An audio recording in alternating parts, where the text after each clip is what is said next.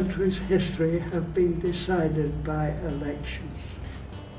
This election may go down as the most important election of your generation, like 1945 was for mine.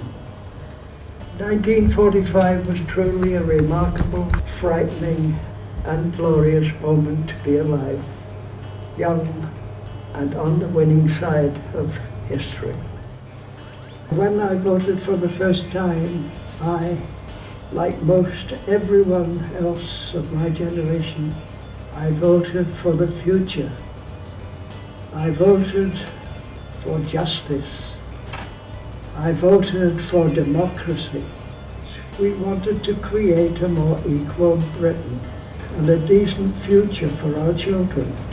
I know you have that same gumption and that same thirst for social justice as my generation.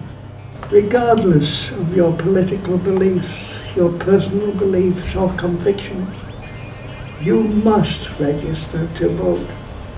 Please remember, for everyone's sake, no vote, no voice.